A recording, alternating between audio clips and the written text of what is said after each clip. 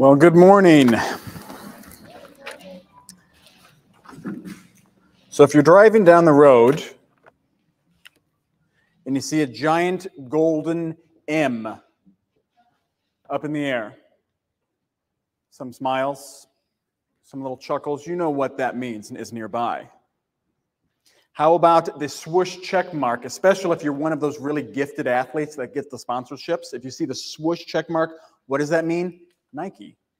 Or if you're up in the Oak Brook Mall and you're walking along with your wife and you see all of these stores that have the names and the descriptions of what they are, and you come to this store that just has this giant apple with a bite taken out of it. And you walk in and you know exactly what you're going to be getting. These symbols are icons that we as people, we just know them. They become like second nature as we see them time and time again. We don't even need to know the language or what is behind it. We can recognize it as the symbols. But symbols point us to something else, usually something greater. We can recognize restaurants and clothing brands from anywhere in the world, even without the language. The symbol doesn't rely on language because it is a picture of something greater. The Christian faith also uses symbols. The cross, as we not only sing about, as we read about, and as preached about, the cross is the most famous symbol in the Christian faith. But it's not the only. Communion is another symbol of the Christian faith. The night before he died, Jesus used communion as a symbol. If you are joining us for the first time, we are continuing our series in the Gospel of Mark, the shortest gospel, only 16 chapters. But in this, we see Jesus is full of action. He doesn't sit still. He is a man that is on a mission to save his people and to fulfill God's mission for him. And so if you turn in your Bibles to the Gospel of Mark this morning, we're going to be looking at only 4 verses in Mark chapter 14, verses 22 through 25. But today's passage, as we get to that, it fits in the larger event of Passover. You may remember Passover. You may have seen The Prince of Egypt. You may have seen some of the old TV shows that depict Passover. And a very important holiday in the Jewish faith. It's when the Jewish people celebrate God's faithfulness. Thousands of years ago, the Israelites were freed from slavery in Egypt. And every year, the people remember their liberation with a celebration. Jesus and his friends, they were no exception. They all joined in for one Passover meal together. And it's here that Jesus connects the Passover lamb to himself. God demands a sacrifice for his people. We see that all the way back in the book of Genesis, where God demands a sacrifice for the sins of the people. And Jesus connects that Passover lamb to himself. But let's not get ahead of ourselves.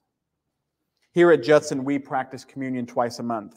Maybe you aren't sure why we take communion. Maybe this is your first time here at Judson, or maybe you've been to some other churches and you weren't sure. Why do people get together, they say some words, and then they get these really stale crackers in this juice that nobody really likes? And why do they do that on a regular basis? Why do Christians take communion? Well, that's what we're going to discuss this morning. Because communion is a significant practice for the Christian faith. Communion has much meaning because it points us back to the forgiveness of God and his love for his people. Communion symbolizes much more, however, than God's love. Today, after our message, we will share communion together. You will see the crackers. You will taste the juice. You will hear music and you will hear scripture read. But there is so much more than even meets the eye. Which leads to our big idea this morning. In communion, there is much more than meets the eye. The friends of Jesus thought they were just celebrating the Passover meal. They didn't know what was going to happen next. We can look back at our Bibles and we can plod along and we can see, well, Peter's going to do this, John is going to do this. but they were living it. They didn't know what was going to happen next. These friends of Jesus, they ate the bread and drank the wine. But these ordinary things represents God's extraordinary grace and his amazing promise that applies to you and applies to me this morning. So let's begin in verse 22 of chapter 14 in the Gospel of Mark. And as they were eating, he, meaning Jesus, took bread, and after blessing it, broke it and gave it to them and said, "Take, this is my body." So the Passover meal begins as it would at any other time. It's been practiced for thousands of years. Jesus and his friends, they were eating. That's an important clue. Most events, even today, most important transactions happen over food. Can you think back to the first time, if you're married, the first time that you went on a date with your future spouse? Can you think of the dates that you may have gone on if you were not yet married, or you're not married at all? And can you think over the significant times that you have spent with people? And it's usually over food. You don't hear of many lives in history that have been changed over a snack. So after this meal of the Lamb, this giant feast, Jesus takes the bread and he says something strange. We as Christians, we hear it. But to hear those words for the first time, put yourself in the position of those disciples, of those friends of Jesus. Take, this is my body. Now, this isn't a part of the script. Moses didn't institute this. The Israelites didn't practice this for thousands of years before Jesus came along. He brought it up. The Jewish people had been reciting the same words for hundreds of years, and God saved his people from slavery in Egypt, and they remembered that. But now Jesus connects this ancient practice to himself. That's a big claim. For those, even in our modern society, that believe Jesus was just a good teacher, he taught some things that we should abide by: love your enemies, care for the poor, do these actions, and follow my example. But here Jesus is making a radical claim that we cannot miss, even if we are Christians. If you are a skeptic to the faith this morning, we are glad you're here. But I would encourage you to consider the claims of Jesus because they are revolutionary. Again, there is more than meets the eye with communion. But let me highlight an important word in this packed sentence. If you take a look into your Bibles again and you see in verse number 22, you'll come to the word body. The word body. That doesn't just mean the flesh, that doesn't mean the skin, but what Jesus is talking about. I am giving my whole self to you. Jesus gives up everything for his people. In other words, Jesus says this bread that you are about to eat represents who I am. What I'm about to do over the next few days, friends, is for you. Jesus is going to lead his people to freedom through his death and through his resurrection. The sacrifice of Jesus' body will save God's people from the chains of slavery. The Jewish people, they had known slavery and oppression from the Egyptians, the Babylonians, the Persians, and now the Romans. But Jesus offers a different kind of freedom because he is a different kind of king. As we have consistently talked about through the Gospel of Mark, we see that Christ claimed to be king, but it is a different kind of king. Now, I've personally never been good at magic tricks. I've never really known how you can pull a rabbit out of the hat. Some people can easily figure that out, and I'm astounded by those people. How do they cut the assistant in half? Or even the little card tricks. I'm the guy who sits in the front row when the grandpa is showing the kids the card tricks, and they get it, and I'm still asking, how did he do that? I don't understand how those magic tricks work. Yes, I know it's not magic. I get that. Things are not as they seem. For magic tricks, there is more than meets the eye. Jesus isn't doing magic. He's not an illusionist. He's not a magician. He's not trying to trick his friends. But there is more to the bread than these people realize. Christians have disagreed over communion for centuries. If you're one of those history buffs, those history nerds that remember some of the aspects of history, I'm sorry, we're not going to get really into that. But a couple of aspects of what churches have believed and taught over communion is important for us to recognize. The Catholic Church began teaching in 1215. So this is 1,000 years after Jesus had lived. They taught that the bread actually becomes the body of Jesus. The bread changes or transforms into the body of Jesus. Some Protestant churches, they believe that Christ is spiritually present. It doesn't actually change, but there is some spiritual element to the bread and to the cup. Another perspective, a third perspective, views communion as a symbol. As a symbol. The bread is the symbol of the body, his whole being. Again, he's talking about his body being the whole being. He's given up everything. Together, when we take communion, we here at Judson, we practice. Jesus is symbolizing what the bread is, what it represents. But do not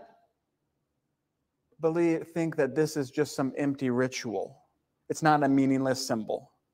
Because you might only see the bread and the juice, but there is more than meets the eye. The Holy Spirit works through our celebration to deepen our faith in the finished work of Jesus Christ. So what does this history lesson mean for us as a church? First, there are two actions that we can take today. There are two things that we can take. The first is we are called to recognize the mystery within communion. We don't have it all figured out.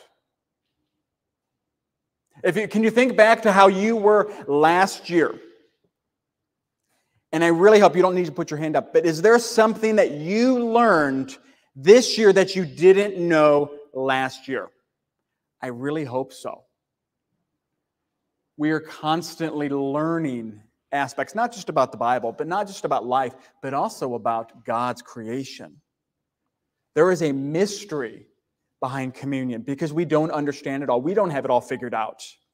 Because you and I are not God. There are some things we just won't understand. But does that mean every way is correct? No. But this is not the most important doctrine in the Christian faith. There are many essential doctrines that we as Christians must abide by. Jesus really is God. He really did die on the cross. He really did physically raise from the dead. And as we have said over and over again, we know that God's word is true. And because God's word is true, therefore we can follow it. Everything in God's word is true, but not everything in God's word is clear. Not everything is clear. So we humbly recognize there is a mystery to communion. Second, we remember. So first, we recognize the mystery. Second, we remember. You are getting more than just a sample of a saltine cracker. You are getting the grace of God. We remember the grace that God has given to his people. His whole being. The next day after the Passover meal, Jesus gave up everything. Can you picture the pain that Jesus was feeling? Not just on the cross, but of leaving his friends. He sacrificed himself for forgiveness. And every time you take the bread, I would encourage you to recognize and remember. Recognize the mystery of God's love for you and the knowledge. And also to remember the sacrifice he made. So if you're driving down the street and you see a giant H on a sign, what do you think is nearby? Usually a hospital. Usually a hospital. If you see a giant H, you see that a hospital is probably nearby. The H, however, this is not medical advice. I am not a doctor. The H is not the hospital. The doctors do not work there. The power of communion is not in the bread or in the cup. The power is in the one behind the bread and the cup. The one behind the bread has the power to make a promise that means more than we could ever imagine. And in communion, there is more than meets the eye. Let's continue on in verse 23. And Jesus took a cup, and when he had given thanks, he gave it to them, and they all drank it. They all drank it. After the bread, Jesus hands each of them the cup, and they all drank it. Why is that important? Think back to, if you've ever seen any of the movies, The Passion of the Christ, or any movies or any children's stories, what happens to the disciples after Jesus is arrested? They leave. They run. They flee. They're out of there. After the Roman government comes in and after they wish them away, they hide. Or they follow at a very, very safe distance. So why is that important? Because it gives me hope. Every one of them would fail Jesus the next day. Have you ever gotten a bad test grade? Have you ever gotten a verbal warning from a boss and you felt like a failure? You felt this kind of shame, this forgottenness that you have little worth. Some would run away and hide while Peter, the leader of the group, he would deny that he even knew Jesus. The friends, the disciples, the heroes of the faith, no. They messed up a lot. But here's some good news.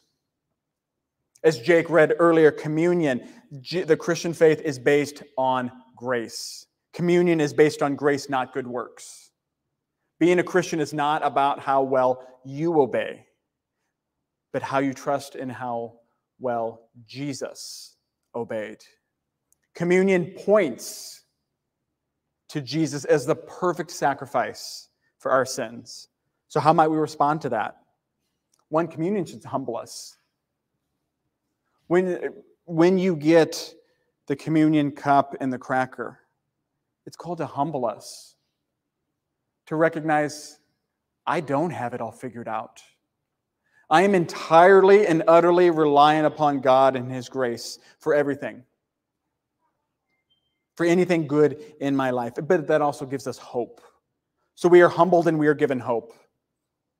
I'm humbled by the fact that Jesus invited to the table cowards like the disciples, failures like Peter. And I'm also comforted by the fact that He invited sinners like me. Because I know how I have disobeyed Jesus. You know how you have disobeyed God's word. Yet we are all offered hope. Because communion reminds us that all of Jesus' work on the cross is finished. Finished. We have nothing to bring to the table but our open hands ready to receive. Can we try that right now? Just real quietly. I'm not going to ask anyone to raise your hands. Can you just quietly in your lap, can you just put your hands out? And we'll close our eyes. And so can we just pray a little prayer? With our eyes closed and with our hands open, can we pray this? Father, we thank you for your grace. Communion is such a beautiful picture of your forgiveness. It's through your Son, Jesus Christ, that we pray. Amen. And it's this next verse that gets to the heart, the root of the passage. Verse 24. And Jesus said to them, "This is the blood of my covenant, which is poured out for many."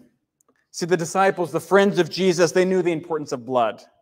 Ancient Jewish thinkers, they believed that blood was the very life of a person. So when Jesus says, "This is my blood," they knew what He was talking about.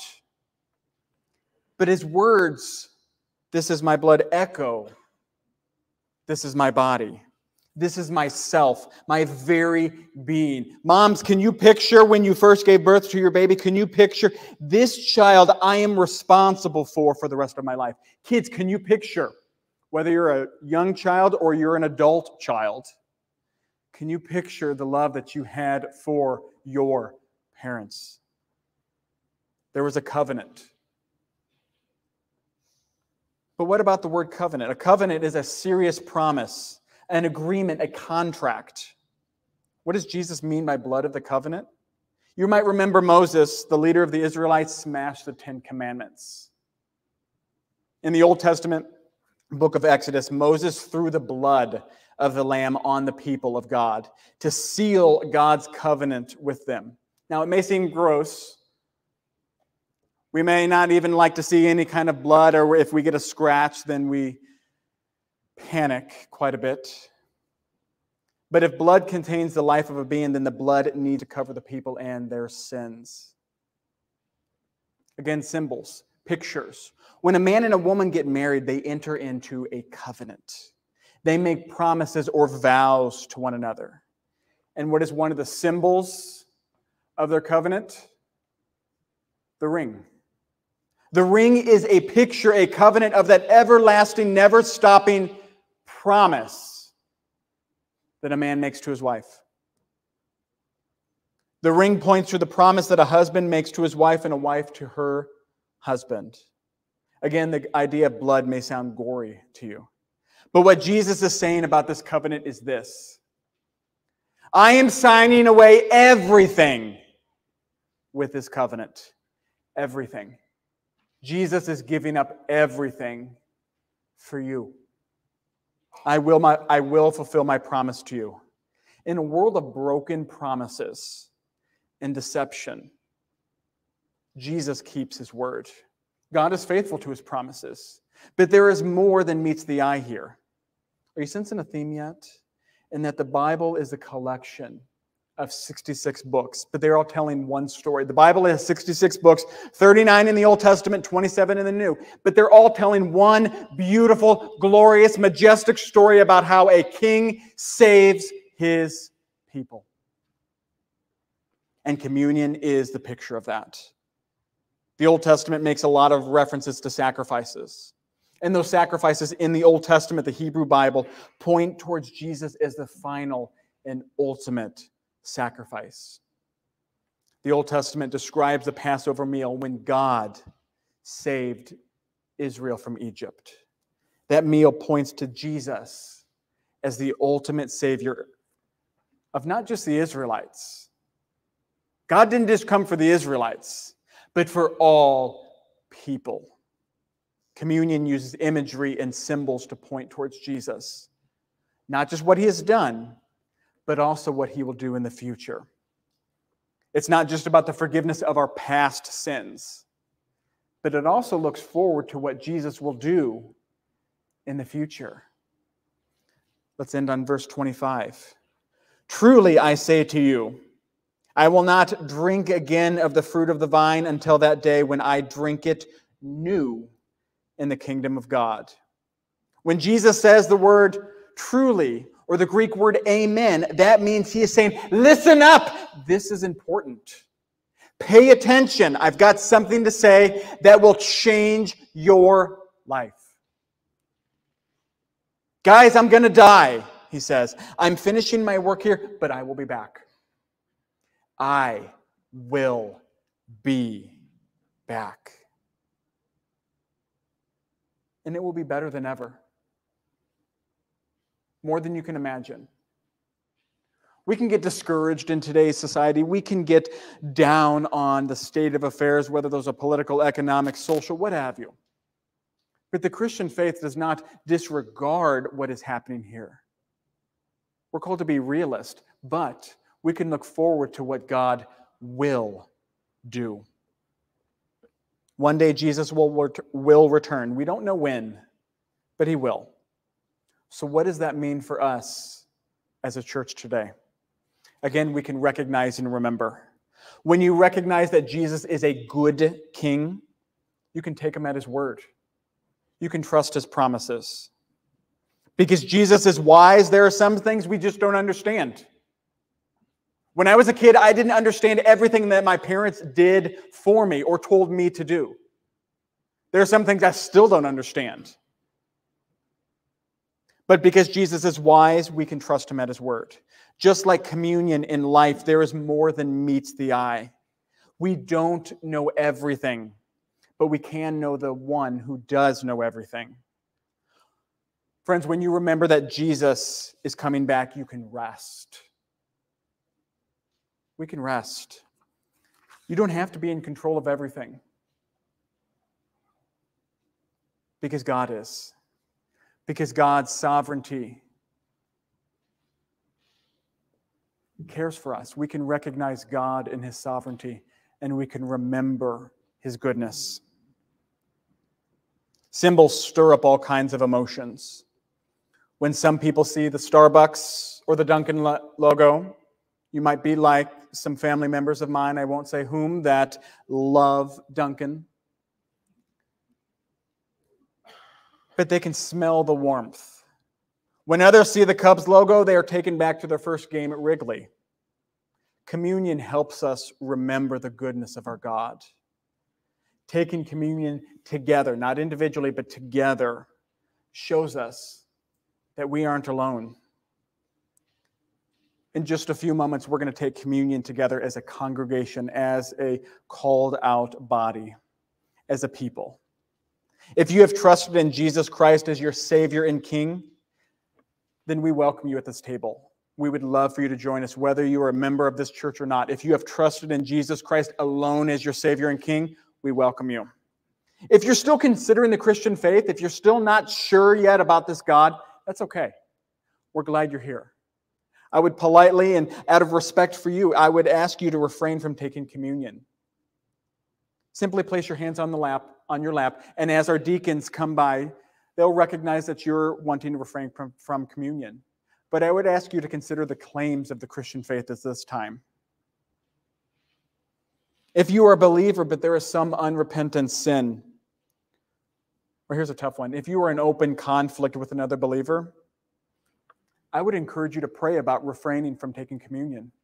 Because Jesus tells us in Matthew 5 that we are called to make peace with our brothers before we engage in communion. Jesus instructs us to make peace with others. The Apostle Paul instructed the church at Corinth to know why they were sharing in communion together. Let me read that passage. For I received from the Lord what I also delivered to you, that the Lord Jesus, on the night when he was betrayed, took bread. And when he had given thanks, he broke it and said, "This is my body, which is for you. Do this in remembrance of me." In the same way, he took it after supper, saying, "The cup is the new covenant in my blood. Do this as often as you drink it in remembrance of me. For as often as you eat this bread and drink the cup, you proclaim the Lord's death until he comes." The deacons are going to pass out communion, and as you receive the cup, I would encourage you to please hang on to it. In just a few moments, we will take it together as a people.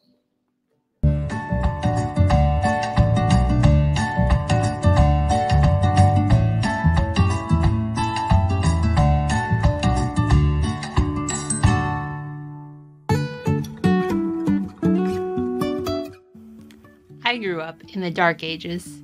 My family had a phone that required us to actually press buttons if we wanted to call our friends. Connecting to the internet took about 5 minutes and made me feel like my desktop computer was blasting into cyberspace. There were no self-checkouts. We actually had to wait in line for the cashier to ring up our groceries and then painfully wait for Dad to write the check. If I wanted to share a picture with my family and friends, I would need to take my film to the camera bar and get doubles printed. If Mom forgot to put dinner in the crock pot before she left for work, we were eating PB&J for dinner.